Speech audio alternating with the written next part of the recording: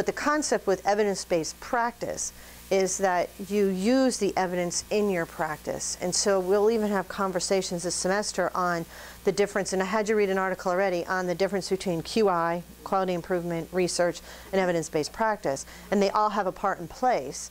But evidence-based practice is what your practice should be based on. It should be using the evidence in your practice. And so how do we educate others to be able to do that, and how do you base your practice on it? And so when you find things, and I was kind of saying this to you all along, is when you have the evidence to support the implementation, it's not research. It's that this is what I should be doing in my practice, and so I need to implement it. So at the end of this course, we're going to focus on what that implementation plan will be, and then how are you going to measure the outcomes to determine that what is the outcome that you saw in the evidence that you looked at is what you're getting. And then that determines if your implementation was effective or not, because you still want it to be effective with your patients.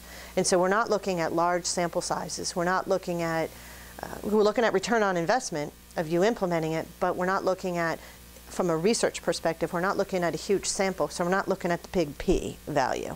We're looking at the opportunity to see has it made an effect, so you're going to look at effect size over other things. So like when you do a t-test, if you're going to do a t-test on your thing, you're going to compare two means to two groups. Your groups are going to be so small, you're not going to see a statistical significance, but you want to know if it's clinically significant in your area.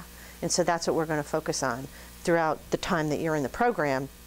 I'm going to introduce you to that this semester, but we're going to move toward that. And so that's why we're going to this day, we're going to focus on the implementation piece of the evaluation and synthesis to get you down and hone you in on exactly what it is that you're going to implement. Because you guys have amazing projects, but you can't implement everything all at one time. So what we need to figure out is what piece exactly. So I guess that brings me to the question is, define evidence-based practice for me and how you perceive evidence-based practice to be in your practice.